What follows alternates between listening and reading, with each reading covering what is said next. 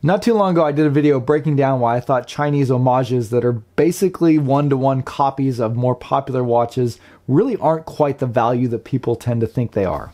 In particular, I had in mind the Steeldive SD1970 because that's one that I have had a lot of people recommend that I check out. So in that video, I ordered one for review and jokingly said I thought it would take about 3 months for it to get here from China.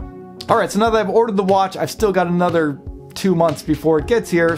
But 2 weeks later, this showed up on my door.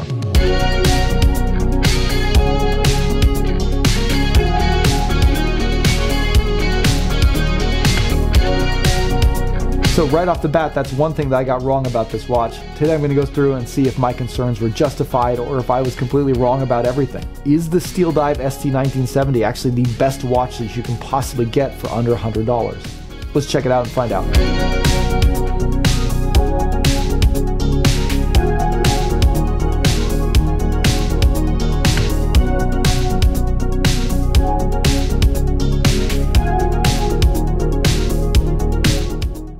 Hey guys, welcome back to Just the Watch. My name's Dave, I live in Japan, and I love to collect affordable watches. And surprisingly, I'm not the biggest fan of homages, which is odd because they're some of the hottest tickets in the affordable watch segment right now. And in fact, I ran a community poll where over 2,000 of you guys responded, and 67% of you said homage watches are awesome. So I'm definitely in the minority here. But just to recap, there were 5 concerns that I had about homage watches and things that I thought were going to show up when I reviewed this Steeldive. And those were poor customer service and shipping, low quality finishing and quality control, a blatantly copied design, no marketing costs, and an over-reliance on off-the-shelf parts. First, let's talk a little bit about what this watch is. Somewhat euphemistically, this is what most people would call an homage. And in watch terminology, that's when one brand basically copies the design of another more popular, usually more expensive watch. And it is typically differentiated from a replica in that a replica is a counterfeit watch. So if someone were to make a replica of a Rolex Submariner, it would say Rolex on the dial and they would try and pass it off as a genuine Rolex. Whereas an homage would copy the look and design of a watch, but they would put a different logo and name and brand name on it. Now, a lot of people have some strong feelings when it comes to using the term homage to refer to these watches that are basically blatant copies of other more popular watches. I don't like the term personally, but that's basically what most people call these, so I'm going to roll with it for now anyways. In the case of this particular watch, Steeldive has gone back and copied one of Seiko's most classic designs, the Seiko 6105. This watch became extremely popular due to the fact that it was a great design, it was extremely rugged and well built and comfortable, it was used extensively by the armed forces personnel back in the 70s. And its fame shot even higher when it was worn by Martin Sheen in the film Apocalypse Now. Martin Sheen's character was Captain Willard in that film, so ever since this watch has been nicknamed the Seiko Captain Willard. And where things get a little bit interesting is that around the same time that Steeldive released their copy of the Captain Willard, Seiko did their own reissue of the watch. Last year, Seiko came out with the SPB153, which takes that Captain Willard design and case shape and style and updates it with modern materials and a more modern movement. And this watch from Seiko, the SPB153, retails for $1,100. This watch from Steeldive has an extremely similar design and look, very similar dimensions, and even similar specifications on paper at least. However, the Steeldive SD1970 can be found for under $100. It features a 44mm case with 20mm lugs, about 46.5mm lug to lug, 13.5mm tall, a sapphire crystal, ceramic bezel, a Seiko NH35 automatic movement, 200 meters of water resistance, and some extremely impressive, extremely bright lume. And again, you can get all of that for under $100. And getting a watch with those specifications and that design has to put it in the running for the best watch under $100, no question. And in many ways, I have been very impressed with this watch since I got it in. And while it has exceeded my expectations in some ways, most of the concerns that I expressed in my previous video I found to hold true. Basically, what I think it boils down to is while this watch could very well be the best spec'd, best designed watch you can get for under $100, and still not really be a very good watch. So let me go through the concerns I expressed in the last video and show how they either were proven or disproven now actually having the watch in hand. Starting with the customer service. This was actually one of the best experiences I've had ordering with Aliexpress. I anticipated the watch would take at least a month to get here based on past experience, having ordered lots of things from Aliexpress before. However, I had never ordered anything from the Steeldive store, and it had actually been a while since I've ordered anything from Aliexpress. It seems like in that time, either Aliexpress has really stepped up their shipping, or maybe Steeldive is just pretty good on it, because again, I got this watch to my door within about 2 weeks. And when the watch did arrive, I didn't notice any quality control issues or defects in the watch. So they got off to a pretty good start. However, when I opened up the package and saw the warranty card inside, yeah, it doesn't really inspire much confidence that I'll ever get any sort of warranty support out of Steeldive. I didn't even see any listing of how long the warranty was supposed to last. It just has a card that says international warranty that is unsigned with no real instructions on how to cash it in or to get service. And that's a problem because these watches do seem to be prone to having issues. Well, I haven't personally had any problems with mine in the few weeks that I've had it. I put up a community poll asking people if they had had any problems with their Steeldive watches that they purchased, and with over 1,300 people responding, these were the results. 3% of the people said they got water in their cases,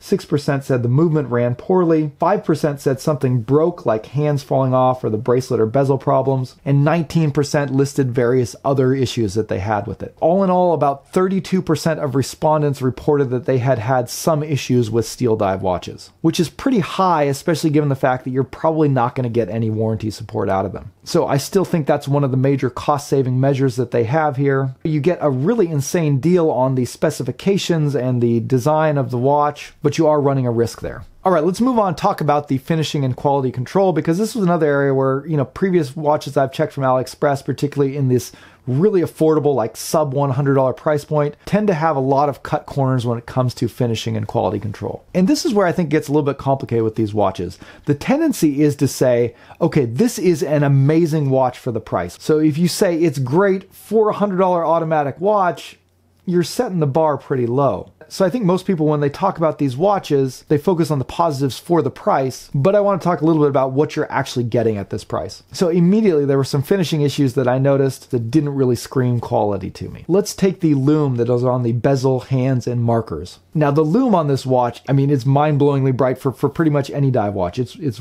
among the brightest dive watches that I've tested, which is a great plus. But it does reveal something interesting about this watch. You've got lume on the bezel, hands, and markers, and it looks like all three of them are 3 different lume formulations. And you might say, well, that's cool, bicolor lume. I don't think that's necessarily what they were going for here. I think it kind of shows just a mismatch of parts where they were just getting the brightest things they could and not really caring if they really matched well together. The bezel is among the brightest on this watch. The lume appears to be something equivalent to BGW9. It glows incredibly bright blue. The markers are very large, and they have this lume that glows a bright green, and in the daylight it has kind of a yellowish tinge. And then the hands have kind of a greenish tinge in the daylight, also glowing green in the dark, but it's a different shade of green than the markers. So very bright, very functional. But again, I think it kind of shows obvious evidence that they're sort of just picking and choosing parts from different manufacturers rather than trying to put together a cohesive design themselves. And speaking of the handset, it has kind of a cheap look to it. It's just a flat, polished handset. There's no bevels or really interesting edges, and if you zoom down in macro, it's kind of not really well finished at all. You can really see that in the macro, but even from a normal distance, to me, it just kind of looked cheap compared to other watches that I've tested in the, $200 to $400 price range. The dial also was really unimpressive. I got the matte black one, and it just kind of looks like a sort of lifeless matte black, almost like it's made out of plastic. One of the worst aspects of this watch was the metal bracelet. Again, on paper it sounds good. You get solid links, solid end links. It does have a pressed clasp, but the problem seems to be that it's a very loose bracelet. It rattles around a lot and it pulls hair on my wrist. It's a bracelet that's so bad that I basically would not wear the watch on that bracelet. It's uncomfortable. If I were to do this again, I would get the rubber strap option. I would hope that would be better, or use some other aftermarket straps. Another thing that I noticed is that the spring bars look pretty bad on this. Like the edges look kind of loose, like they're about to pop out, and they don't really inspire a lot of confidence. That's probably something that you should swap out once you get this watch, is put a good solid pair of spring bars, because if those fail, your watch is likely to fall off your wrist and break. Those were the biggest negatives to the finishing, but there were other parts that weren't so bad and some other parts that were actually pretty mind-blowingly good. On the okay side of things, the case finishing is about what I would expect for this price range. You do get a nice mix of polished and brushing, even though the brushing is pretty rough and the distinction between the polishing and the brushed areas is kind of hazy and a little fuzzy. And the back of the case kind of looks like an afterthought. The bezel action is very solid and there's no back play. However, it does appear to be too tight for my liking. It's kind of difficult to turn. You got to get a really firm grip on it and put some pressure to get it going. The ceramic bezel looks incredible for the price. It's got a very nice high polish on it. The engraving is sharp and crisp. The loom is filled in perfectly with no overflows or smudging. Really outstanding bezel insert. And as mentioned before, the loom brightness is absolutely insane for this price. Typically my tests involve measuring the brightness of the hands and the markers. And if you measure those, it scores a 6 on my J-score system, meaning it's about 60% as bright as a Seiko Samurai. But the actual brightest part of this watch is not the hands or the markers, it's the bezel. So if I change my testing system for this watch and measured the hands and the bezel instead of the markers, its J-score bumps all the way up to a 9, putting it almost on par with the Seiko Samurai. Watches that are around $100, loom is usually pretty weak, so to see something this bright, even if it is mismatched, is really impressive. The hour markers on the watch were very cleanly applied and filled with loom. No smudging or overflows that I was able to detect. It's got a great looking box sapphire crystal that kind of adds a little bit of a premium look to the watch. I didn't have any problem with the crown threading or operation, and the watch itself didn't have any sharp edges on it. The clasp on the bracelet, on the other hand, did. Again, I wouldn't get the metal bracelet on this watch. Now, the next couple of things that I was concerned about obviously are going to be true. Yes, this is a copied design. It is